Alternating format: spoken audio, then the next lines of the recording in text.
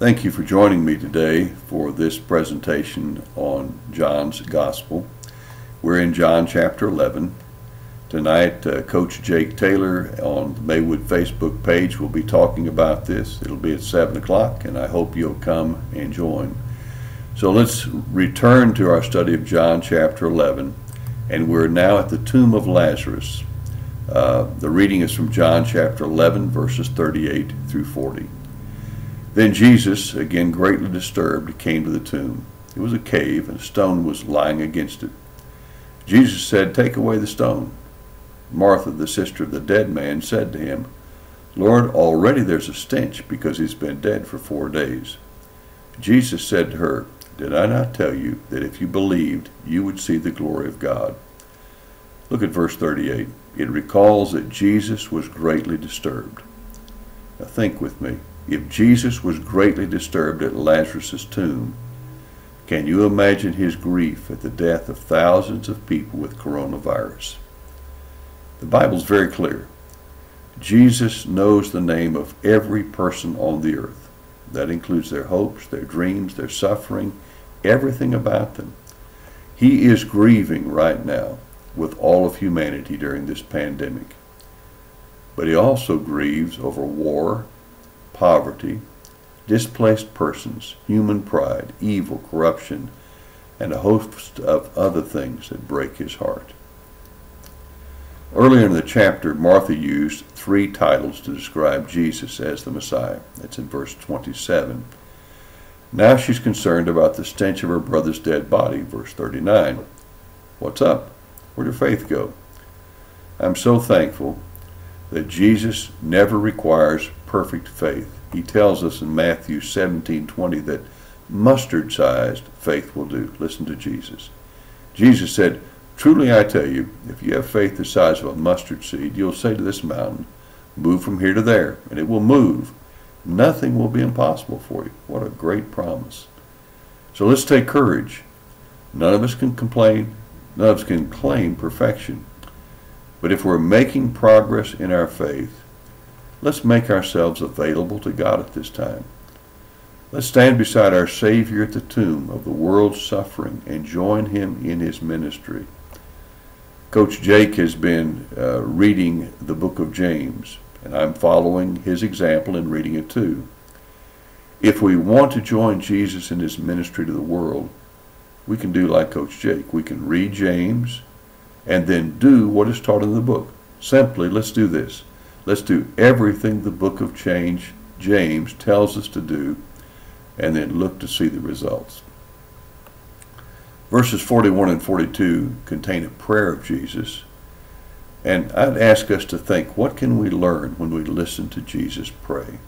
Well, they took away the stone, verse 41. Jesus looked upward and said, "Father, I thank you for having heard me. I knew that you always hear me, but I have said this for the sake of the crowd standing here, so that they may believe that you sent me." Now, this prayer of Jesus is another example of his complete submission to the Father's will. I've written several times in my blog articles that Jesus' complete submission to the Father is a central theme in John's Gospel. We can believe Jesus because Jesus never did anything out of his own seeking for glory or own arrogance or pride. He was always submitted to the will of the Father. And one of the key verses that describes this is John 5:19, where Jesus said, "Very truly I tell you, the Son can do nothing on his own, but only what he sees the Father doing. For whatever the Father does, the Son does likewise." John 5:19. Jesus never acted apart from the Father. Once again, let's emphasize that. He wanted the crowd at the tomb to know this fact of his life. He wants us to know it.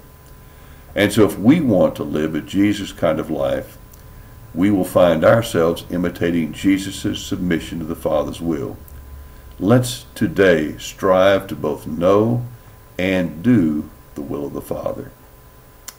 Now we're at the tomb, verses 43 and 44. So when he had said this, he cried with a loud voice, "Lazarus, come out." The dead man came out. Praise God. His hands and feet were bound with strips of cloth. His face was wrapped in a cloth. Jesus said, unbind him, let him go.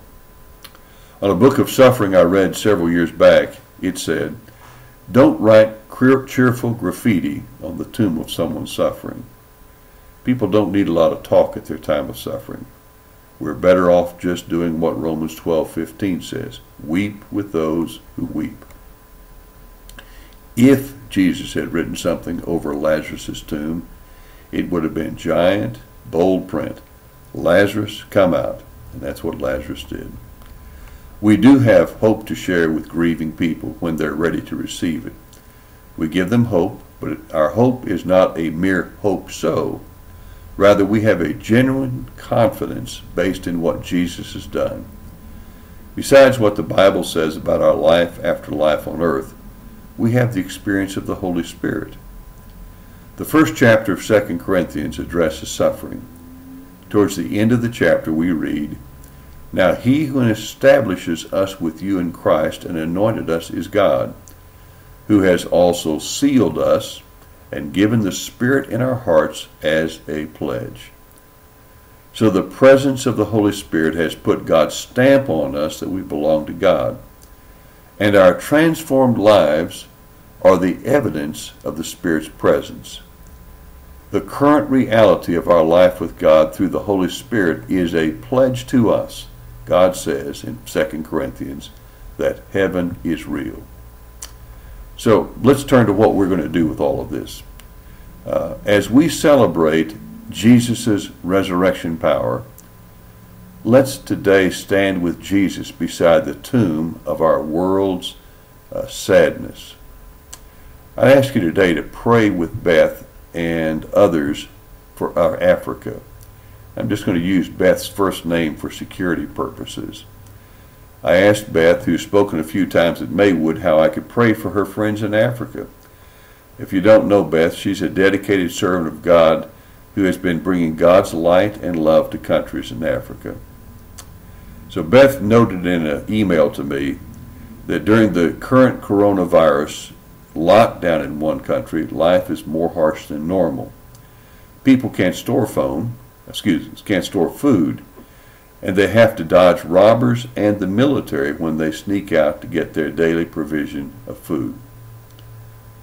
Many live in single-room compounds with one Carmen charcoal cooking fire. Imagine that. How do you do social distancing when you're doing that? They have only one toilet to share in their compound with all the other people. Running water is limited. Soap is limited. Medical care is virtually non-existent. Now, Jesus, our Savior, knows the name of every person in the area that Beth has described for us. He knows their hurts, their dreams, their fears, their desires. Let's join together with Beth, with each other, and Jesus. I would like you to note that in Hebrews 7:25, Jesus always lives to make intercession. He is somehow praying for those people along with us. Don't know how that happens, but he does it. Let's pray with Beth and Jesus and others for God's light and love and health to be in Africa. If you would please join me in prayer. Dear Jesus, we thank you for the privilege of living where we have running water, soap, and face masks. Thank you for such things as food and housing and medical care. Now we turn our attention to the people of Africa. We ask that you have mercy on this continent and spare the lives of people from the coronavirus. Lord, may you work miracles in that region that reveal your character to the world. We thank you and pray in Jesus' name. Amen.